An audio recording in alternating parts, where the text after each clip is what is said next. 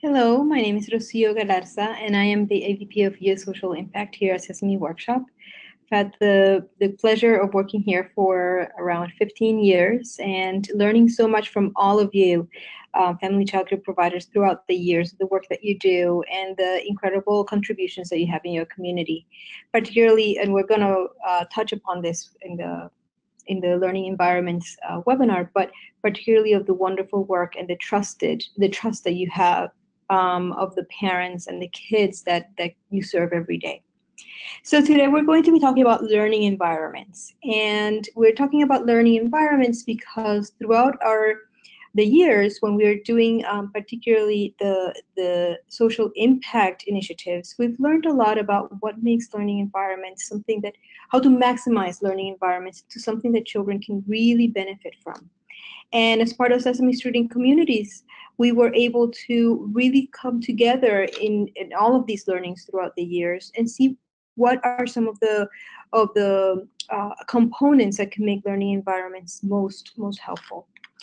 And so that's what we're going to be talking about today in this webinar. We're going to define learning environments. We're going to then afterwards we're going to think creatively about our space and interactions. And part of this is because what we've learned is that sometimes we feel so comfortable in our own environments, and we make kids feel so comfortable in our own environments, that sometimes it's hard for us to think about them in a different way to maximize that learning.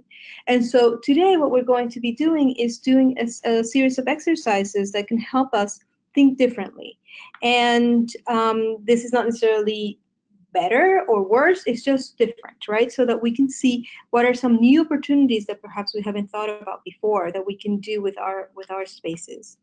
And then we're going to learn more specifically about the standards for NAFCC, and we have this incredible resource in Barbara Ann who's going to go through very specifically how to make, and practically how to make a learning environment be the most that it can be. So let's start with a simple definition. So what are learning environments? Learning environments, when we talk about them, it includes the idea of the physical location. It includes the context in which kids are learning and are exploring the world. And also the culture that we develop in our programs that not only include the kids that we're serving, but also the greater community. And so in order for us to maximize that learning environment, we do have to look at all of these things, not only the physical structures that can help us create a better routines for learning, but also the bigger culture that we're developing, how we're communicating with parents, and so much more.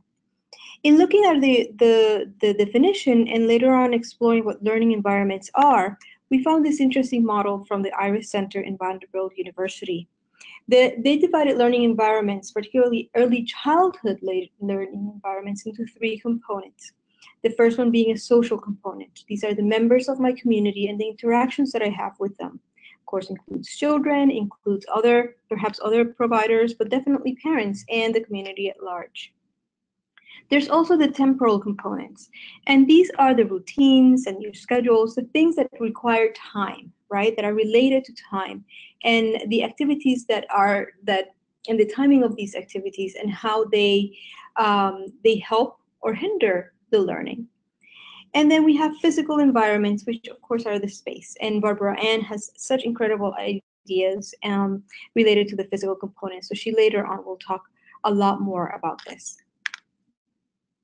When we look into the social components of a learning environment, and by the way, this is what we have learned, but there are many different ways of dividing these components. In our experience, there are three basic sub-components, I should say, on social interactions. There's the adult-child interactions that include the adult and the child. From an adult perspective, is facilitated learning. So the adult is not imposing learning, but is really trying to facilitate and guide that learning with the child. We often use the word nurturing environments, which of course all of you do have. You care so much about the children that you serve. They feel welcomed and they feel comfortable and cared for. And there's a lot of trust. And in family childcare providers, programs, as I mentioned before, there is a lot of trust that families have in you and in the services that you provide. And then from a child's perspective, we're talking about what is age appropriate? What are the expectations that I should have for my infants versus the preschoolers versus the school age children that come in later on? Also, making children feel valued, and in making them feel valued is giving them choices and making sure that they feel like their choices are relevant in their interactions that they have with you and in the activities that you're providing. And also capable. And when we mention capable, the first thing that comes to mind is how are the kids participating in the activities that you have? And it's very, very easy, particularly for some of the learning goals that are more complicated, let's say science and math. It's very, very easy for us to be exposing children to a lot of concepts and not necessarily engaging them in making stuff and in in participating in the activities. And it happens a lot. I mean, it happens to all teachers and all early childhood educators. And so in order for children to feel capable, we have to think about what is it that we are providing to them that is helping them create and make and be part of that activity. And of course, in terms of adult-child interactions, is also the connection with the greater community, which is a crucial part of the culture that you're creating. And as we saw earlier, the definition of early of learning environments. And then we have the learning goals. And you see here in this learning goals, we're using a framework. We're using the Sesame framework, but it's based on the Head Start framework, which I'm sure you all have seen. And we talk about the whole child. And when we think about the whole child, we're really thinking about the social, the language, cognition, physical, and of course, how children learn is a big part of creating a whole child curriculum. Because one of the most important things that you can give a child is not only these concepts on how to develop friendships, how to interact with others, but what you're really teaching them is how to learn. And that can apply to so many different subjects and concepts later on. It's the process of learning. And then, of course, we're talking about activities that are either individual or in groups. And so, some of the learning goals or some of the things that are the objectives in your program might be more. It's more helpful to have individual, one-to-one type of activities, and by activities can be even a conversation with a parent. That's an individual type of activity in this kind of world of envisioning the social components. But it can have group activities. And so how are these social components kind of interacting with one another is something that we will see later on. All right, so let's go to the temporal components. Of course, we have routines, and we've included night routines here as much as morning and noon routines, just because when it comes to learning environments, what happens at night, whether you have the kids in your program or not, affect your program. So we have to, in order for you to create a learning environment, you have to understand what the night routines are, and perhaps that entails some activities where parents are letting you know how children are doing at nighttime. Are they getting enough sleep? So those are things to consider. So that's why we included them here. And of course, you have routines throughout your day that you've scheduled, and that many children expect them throughout your program. All right. In addition to that, we have activities. And again, activities can be divided into social and temporal. When it comes to temporal here, we talk about the schedule and the timing of the activities, how long the activities are. When you have a group of children that are 5 or older, you can have longer activities. When you have babies, the attention span is very different. And so that is an important consideration when you're basically combining all of these groups all together. So the calendar of activities, when you think about your learning environments and having a calendar of when you can really take the kids, and when there's some days that they're holidays or they're you need a break, you need professional development. So all of that also affect your learning environment because it affects how the family and your community interacts with your program. So those are some ideas or I should say examples of how a calendar can become an important part of that learning environment. All right, so we've gone through quite a bit. And there's more, but I'm going to let Barbara Ann talk a little bit more about space later on. What I want us to think about now, with all of these different things that we've discovered together, is how do I use this to then make a map of what my early childhood environment is like. So my learning environment being in the middle, let's see how we can use these components. The components that we have been discussing, interactions, learning goals, routine, activities, and later on space, are part of this map. And you can add, and you can, of course, divide this learning environment in different ways. We've provided these because in our search for what is a learning environment for early childhood, actually these have come up quite frequently. But this is your beginning stage in terms of, let's call them variables of what the learning environment needs to consider. And then all of these different things the specifics that we talked about, which of course, once you get into the more specific, you can break it down even in many different ways, in such different ways. Then you put those specifics right there. So you have your visual map of all of them, of all of these concepts that make up what your program is in terms of a learning environment. And where you can even break it down even further. We didn't discuss it before, but look, you can break it down so that your learning goals per the area could be even broken down more, and you can do it so on and so forth, right? It can get a little hairy at that point because there's going to be a lot of boxes. So that's why we kept it to the level that we kept it. But you could make the map even more complex. And then once you have your map, that is your map of your learning environment, you can do several exercises where you can explore even further. The first exercise, I'm calling it comparing variables.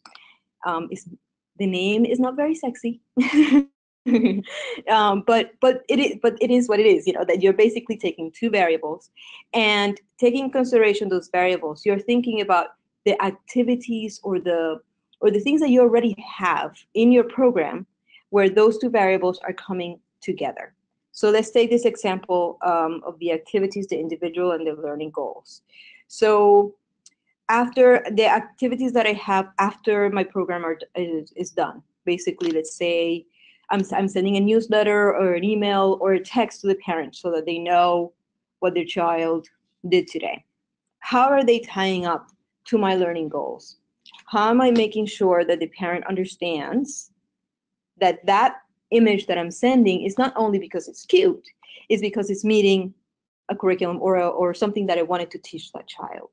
And what of those learning goals is best highlighted, right? Is it a cognitive? Is it a physical, social, emotional, so on and so forth? What is highlighted in that particular communication? So another example, individual, we talked about that a little bit in terms of what are some of the activities that I have that give the child more of a choice as an individual that are still tying into a literacy experience, let's say. Am I giving them, are they choosing the books that they want to read? Is one child really the one that is choosing for the group the book that they want to read? That will be part of that individual activity that is tied with the learning goal. Group activities, which we have quite a bit of, usually in our program, scheduled in our program, are again very good for social. A lot of pretend play can be used to expand all sorts of learning goals and to help you facilitate in very specific ways. And the length of the activities, some activities might need some more time in order for you to really meet your goals, right? So for example, physical activity, how much time are you giving for vigorous movement in your program versus how much time are you giving for rest and relaxation time. Those are important concepts or ideas to kind of put together. And all of this, basically, you go through these variables and you make lists of what you already are offering in your program and how they are meeting all of these goals, just so that you have a sense of what your learning environment is already providing. So if we go to exercise number 2, now we note opportunities. And in this one, what we do is we take our map and we start asking some questions related to how these different variables can relate to one another, so that we can see opportunities that we didn't have before in our programs that we can incorporate. So let's go to question number 1 here. So it's an example. How can snack time help me teach self-regulation skills? So snack time being a routine, and self-regulation skills, of course, being part of the learning goals that we have in cognition. So that question basically is looking for the relationship between the two, and then you can really brainstorm on, well, these are some ideas that I can use snack time for self-regulation. Can actually have them wait a little bit to get more fruit at the end, if they are able to, like the marshmallow test. If they're able to wait X amount of time, they're getting an extra piece of fruit or something like that. Also, for the second question, how can kids of different ages practice storytelling together? So we're taking the idea of an activity, a group activity, and then we're looking into interactions for children. And in this particular case, we're looking at what is age appropriate, right? So those are 2 important things that we're targeting here. You can even incorporate the learning goal for language and literacy in this particular question. The third question is, can I organize my space to help children feel capable? Again, this is space and interaction coming together, so that when I'm actually looking at my space, what are the opportunities that I'm giving kids to not only make choices, but to create, to make. And that gives you quite a bit of it's very telling, right? When you look at your space in that way. Then you look at the materials and you look at many other components within that space variable, and you're able to manipulate it. The fourth one is, how can I help parents feel included at drop-off and pickup times? And this is the connection with community and routines. The idea that it's not only what I do in my program, but it's also those transitions between my program and home. Okay. So that's exercise number 2. You've noticed, you've made all these questions, you've noticed opportunities, and then we can try exercise number 3, which this one has a better name. We're calling it kid inspection. But with all of these ideas, you're actually walking around your environment, and with your map at hand, and you're really looking for ways of helping children be more curious, and how you tie in that curiosity with the variables in the actual environment. You can note opportunities for learning. We do this very well, actually. We go very specific on these exercises for our math course, which is available now. Make Believe with Math, if you want to register, it's for free. But in the Make Believe with Math, what we help educators to do is to walk around their space and look for the math opportunities, particularly the math talk that they can be using with kids in different areas of their program, in different parts of the house, in different, whatever your environment is. How can you maximize it for math talk? You can do that the same way with all the other learning areas. And of course, you can keep safety in mind. When you are really doing that kid inspection for safety, sometimes it's actually very helpful just to sit, well, in any case, this will be helpful to sit down to kids' level and see what it is that children are seeing. And then you will notice, some of the choices that you're making in terms of your space can be affecting whether children feel that they can make choices, whether children feel like they can participate in certain things, and what they are more curious about. So kid inspection is the third one, again with your map in hand, so that you don't forget what the variables are. All right, we have an example for you in Sesame Student Communities called Walk and Talk, which is the same idea of an inspection, but in this particular case is walking around the room so that you are coming up with ways, it's for language development, so it's coming up with ways of describing any type of room to a baby, to young kids, so that you're really maximizing the vocabulary that you're exposing them to. So you walk through the room and you start describing things and what is it that kids are going to find interesting. How do I explain it so that maybe I add something funny in it so that they keep paying attention, but also understand that the room itself, even as a very simple room, can actually generate all sorts of vocabulary learning for that child. All right, so I've talked a lot. So it's time for Barbara Ann to join me in this conversation. Barbara Ann, if you can please, with all your experience about physical components and space, if you can share some of your knowledge with us. I'm unmuted. Can everybody hear me? Yes. Hi, it's Barbara Ann, and I've enjoyed the first part of this program, and we'll try to tie it directly with some of the things that I'm going to show you in this part. First of all, I want to say that as the full screen of my slides hopefully shows up, that one of the things that I believe is that the environment is the third teacher. You have the provider, you have the program, and you have the environment, and all of those work together to create what we hope is a high quality childcare program. At NAFCC accreditation, we always stress the fact that there are many ways to develop a high quality childcare environment in the multi-age group setting that is a family childcare home.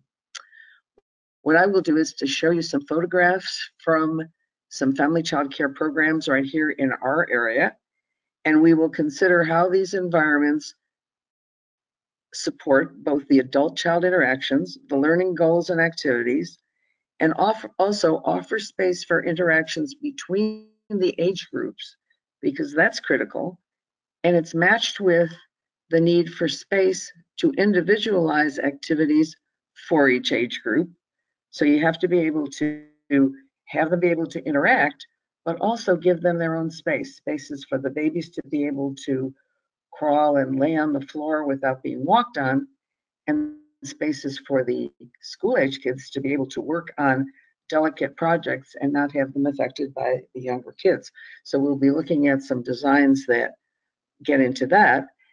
And the last flexibility the family childcare providers really need in the environment in terms of structure is the ability to change that environment as their population changes, either as the children that they're caring for grow older, or as new children enter the environment and they haven't had children of that age before, they have to figure out how to merge those into the environment as well.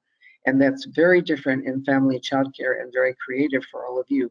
So I hope that when we do the walk through the pictures, that I can talk about that, and hopefully we'll get a chance for you to give some responses and thoughts. So if we could start with my first slide. Second slide. Hi. Okay. This one is about safety. And if you look at this slide, what I was focusing on when I saw this picture is that this is the diapering table. And you'll notice that it's in the corner of a room. We can't see the rest of the room, but we can see that there's a room next to it and apparently a hallway behind it. What I'm concerned about in this picture is that when you are diapering an infant, if you are a one-person family childcare home, you really have to be able to see all of the other children while you're diapering that child. And in this situation, there's a lot of blocks. There are places where you wouldn't be able to see the other children. If, however, it was a group family childcare home where there are multiple providers, then perhaps the children could be in that room to the right where you see the easel. and the provider would still be able to utilize this diapering table. But that is my only concern with that particular site. It's probably the only slide where I'm going to have concerns, but I thought I would share one just to give you the thoughts of looking at what it is you have to do to be able to manage this group of children. Next slide, please. And this one has to do with comfort. You need to have spaces that are comfortable for all ages of children. And this, I thought, was a delightful one, except perhaps for that door, which I hope is very well locked on the left-hand side so that no one's walking in onto this area. But they've got soft space, they've got books, they've got colorful things on the walls. And you can see on the left, there's a case where the children can actually reach materials, as well as being able to reach the books. And it's also just a little bit secluded from the rest of the room. So little people back there can feel like they're really in a space that is theirs alone. And I'm particularly happy with that particular setting. Next one, please. This is a totally different one. Again, the books are in the right kind of a level. In this case, they were able to have little kid couches, which are pretty interesting. And there's also the rocking chair in the back so that a provider might be holding a baby on the rocking chair while the children are at the book area, or actually perhaps using that as an area to sit and read to the children by moving the little couches around. The floor looks well carpeted and an extra soft space in front of the book area. And I like the fact that there is direct lighting from the outside. Very important. The lighting is something that's really important in childcare rooms. And in this case, it looks as though it's perfect outdoor daylight lighting. Next slide. Now we're looking at multi-sensory spaces, things that have lots of stuff in them. And in this case, while I really love the stuff, the changes of outfits, the little cooking area, all kinds of really neat stuff for kids to be able to choose from, and it's at the right height, it is quite tight. And there's a box on the floor that I'm not quite sure what that's supposed to be for. I think that just a bit more space in this area might have been useful, because if you get more than one child in there, it's going to be truly busy. Next slide. Now, on the other hand, here's a multi-sensory space that is really well defined. You've got play area in the center, you've got storage area for supplies on the sides, and while there's not a lot of hands-on stuff in this one, the space is nicely divided and easy to access, and it looks like most things are at child level. And again, we've got natural light coming in from those windows, and that for me is one of the big best parts of a quality childcare environment. Next, please. Oh, there are those materials again. I duplicated a slide. Sorry about that. Next, please. And again, here we go. Now we've got an indoor environment. We're going into indoor environments, and again, looking for spaces that have things in order and are accessible to children. And this is really a beautiful setup. All of the materials are clearly sorted. I know it's going to take a lot of time to put those things back, but in many cases, when they're arranged in this way, it's easy to work with the children to be able to put things back into the spaces that were defined for those things. Sometimes we can label them with signs at the top. So with picture signs that shows that the circle things go in this bin and the rectangular things go in this bin, and you can also do it with colors. But this is a very, very well organized area, and with the height of those cabinets, looking at, if you take a look at where the doorknob is located, that's probably a good, just a little higher than toddler and a little bit of a pre-K level, but the same kind of an environment can be created depending on the age levels that you're working with, and provides both for some programmatic opportunities and some learning opportunities and interactions in terms of children helping children to sort and put things back in space. So I'm also very happy with that particular environment. Next slide. Okay, here's one that shows you the interaction between what looks like the family kitchen, because there's a large table, and the area in which there are children's activities. And that's something that's very important when you're looking at family child care homes, because obviously you still have to live there, and your family has to be able to feel comfortable in their own home while still having sections of it converted into areas for childcare activities.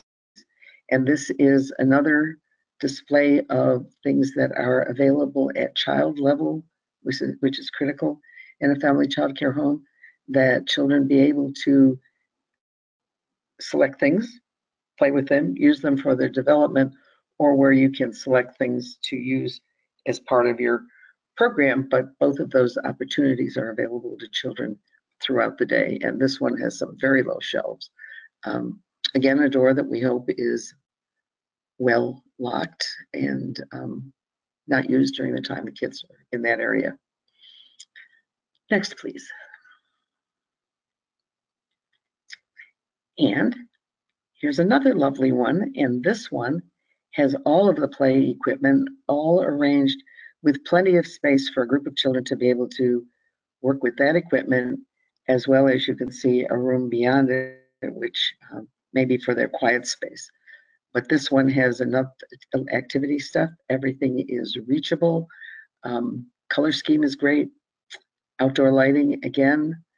And colors, the other thing to look for is the colors of the walls. In this case, you've got a very nice calming shade of blue. Lots of bright colors create more excitement in young children. And so if you have a lot of bright colored kid stuff around, the best thing to do is have neutral or calming colors like blue on the walls, and that helps to keep your program operating well. Next slide. Another indoor environment. This one is really very well divided, again, showing areas for play, areas with a table, everything at child level. Looks like little soft, cushiony things in the section to the left,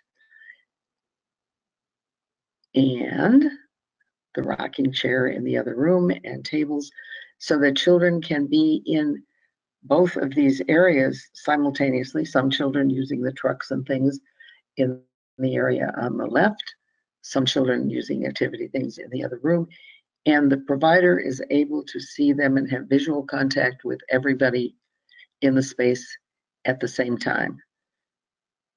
She can then bring children together in an area to do group activities, but in this point, it just shows that they can be in both places, be safe, and be making choices about the activities that they're doing. Next, please. Outdoors. Here's an interesting outdoor activity space. You can tell from the ground cover that the fall zone is very good beneath the swings and on all of the climbing areas. There's a little playhouse out back and a grassy area. It looks like things that are not for children's use are fenced off at the back, so that's good. There is a driveway area at the right, and I'm assuming from the way the picture is that that is blocked off and it's for kids on using riding equipment on that area. You wouldn't want the driveway to be open or cars to be able to come in. So the way that is fenced off, I'm assuming that that driveway has also been blocked off. And this again gives children a lot of opportunities at different kinds of things to do in that area. There's quite a lot of things in this area, could probably do with maybe a few less pieces, but it does show that there are plenty of opportunities for various kinds of physical activity for the children in this particular space. Next, please. By contrast, this is one of those wide open grassy areas where kids can just do just about anything. Run, play. It's amazing how many things kids can find to do when there's not a whole lot of stuff to climb on. So there are opportunities to do this. Again, many right ways to do things. This is an area that is for open play. It looks like there's a paved area that would be used, again, for riding vehicles, and play toys can be brought into the area, or kids can just play there. The one thing that is missing in this particular space, except perhaps for the shade at the right-hand side, is a place for kids to be able to sit quietly in a shaded space if it's very hot, or just to be able to relax and perhaps even just sit and enjoy the scenery, or even look at a book. You want to have all of those opportunities for kids, but in this space, there's a lot of freedom and a lot of openness, and looks like a good way to be creative. And I just got to check my time, so I'm not falling back. Okay, next slide, please. One of the things that we focus on in childcare homes is to be sure that the lighting is not so bright that babies lying on the floor are looking up at some kind of a really, really bright light. In this case, you've got a diffused light fixture, which could even have a dimmer on it, and you can see that the babies would be sleeping in the porta-crib that's on the left, and it looks like there's some good soft padding on the floor, so I'm imagining that this is also a crawl space for babies. So this lighting, if a baby was laying on its back on the floor looking up, this lighting would be quite comfortable. And we've got windows with outdoor lighting. In our state, there used to be a requirement that there had to be outdoor lighting available in all classrooms, in childcare centers, and in family childcare providers' homes. That is not the case, but when it can be available, it's really nice to have around. The only thing in this space that I would question is that there are some small items on those shelves that I don't know would be appropriate for the infants if they were crawling around. So I would be, if I were going in there to do an observation, I would probably be checking on that. But I can't really tell specifically if those are tiny items. So let's hope that that's not the case. Thanks. Next picture. Arrangements. Wow, there are all kinds of ways to arrange things in your family childcare home and to make them both accessible and in some cases inaccessible, depending on what activities you're looking at. At this case, we have what are looking like some paint supplies and some other program materials that are all in a very, very nicely organized cabinet.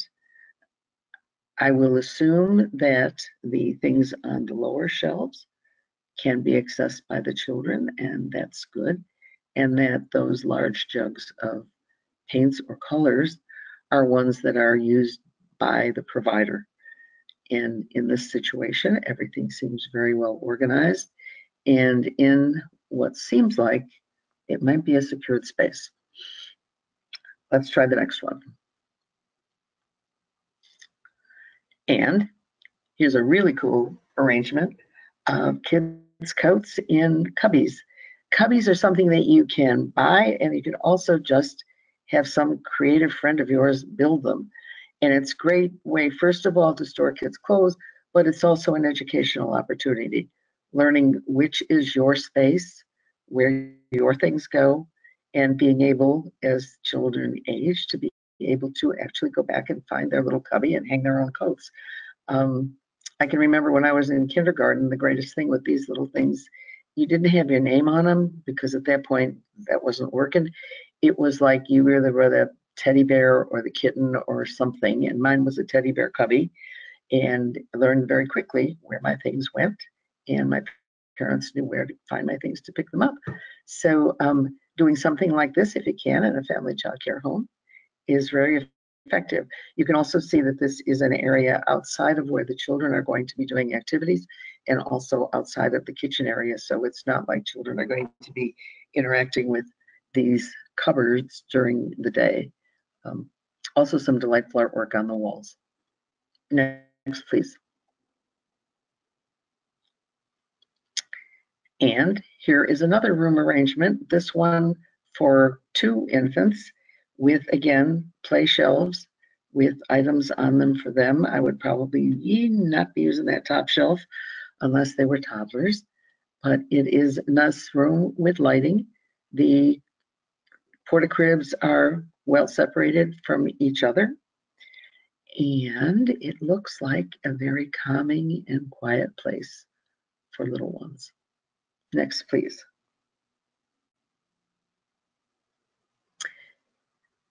That's the completion of my set of slides. I hope you've enjoyed learning at least a little bit about the kinds of things that we look for when we do family child care accreditation, and that if you have not already entered the accreditation process, that you will consider doing that, working with the National Association for Family Child Care. It's a great way to improve the quality of your program and to be able to achieve all of the things that you learned about in the first part of this session. Thank you for joining us.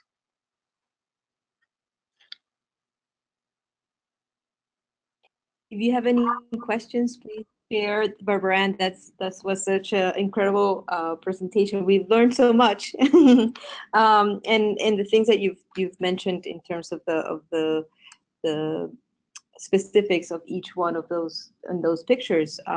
They're so super helpful, and I think it really does tie in with how space and all of these other components or variables that we've been talking about really can come together in very, very nicely in environments, family childcare environments. So thank you so much.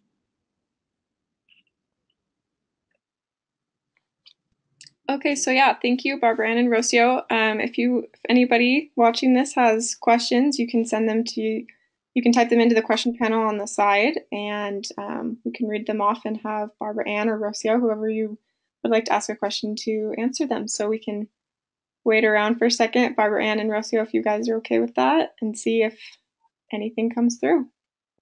Absolutely. Great.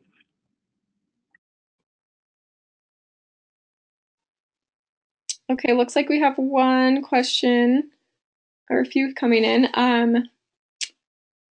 We have a question from Monet Barton, but Monet, it looks like it didn't send it all, so maybe try sending that question again. Nancy Murray says, I like how you showed us other options for our environments, and I can make the necessary changes. Lots of great ideas. Thank you. And then Karen Morgan is asking, so this might be for Rocio, is there an email for Sesame Street?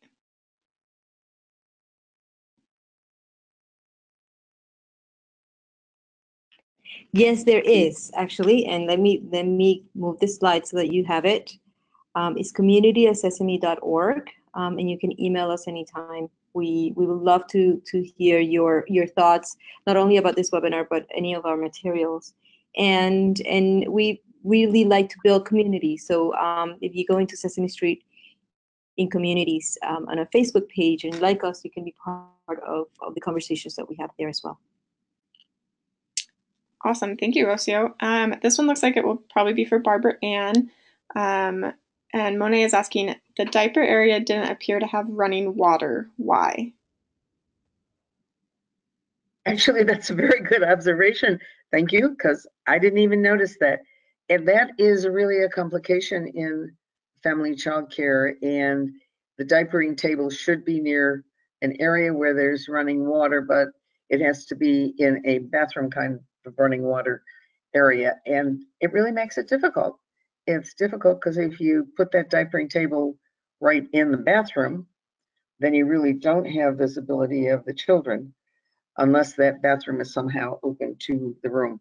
So diapering is probably one of the big challenges for family child care. And I totally agree with the observation. Thank you. Lori just commented that she loves along with one of the pictures that you showed us, Barbara Ann. So there's that. And Barbara Skiff is saying, thank you for showing the slides. Barbara Ann, I'm accredited since 2008 and have an observation visit next month. Thanks for showing the slides. It is always nice to see other setups to give us new ideas. And she enjoyed this very much. So I agree. Thank you guys for presenting this. And congratulations on getting to that observation visit.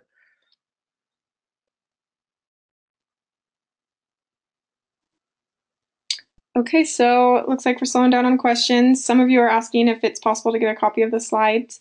The copy of the slides will be sent out to everyone that attended, so you will be getting a copy of that. We're getting a few more questions, so I'll finish up with these. Rita is asking, is it okay to have a room that is multi-purpose? I live in NYC, so my infant room is multi-purposed. When I'm being observed, will they expect to see how it is used? Actually, everything becomes multi-purposed in a family and child care home. You just have to be sure that there are spaces that are allowing each of the age groups to be able to do what they need to do. But I've observed in plenty of family child care homes where all of the age groups are accommodated within a room. You just have to figure out how to make it work. So I hope that yours will work for your observation. If you, the other thing I want to suggest to everybody before we leave is after you get it set up the way you think it's supposed to be, take a picture. Because I have found in anything that I've designed, and I've designed childcare centers as well as family childcare environments, even when I think it's perfect, I then take pictures. And when you see it in still, when you're not in the space, you're just looking at the picture, it really makes a big difference. Awesome. Rita says thank you. So thank you, Barbara Ann, for that. The next question is from Jamila, and she says, would there be an alternative way of getting the natural light needed if the childcare area and space is in a basement with one window? Actually, then you would work with the lighting that you use in that space, so that perhaps if you could use a dimmer switch on the lighting in the space so that you'd be able to lower it at some times and not have, have to have bright light all the time, that would be my recommendation for that space. Okay, and looks like that's the end of most of our questions. So if there's anything else that Barbara Ann or Rocio you guys want to add in, other than that, I guess we'll just finish the webinar. Everyone can look for the certificate of attendance being emailed tomorrow. And that's all I have. So Barbara Ann, Rocio, is there anything else you guys would like to add? Just thanks for the opportunity. Yes, and thank you for having us, Nicole and Barbara Ann. Thank you so much for being part of this webinar. We've learned so much from you, and we hope that everybody that is getting their observations, everything goes well, and it will be great to hear from you and how it went. So email us. Thank you. Okay, thanks guys, and everyone have a great night. Thank you. Good night.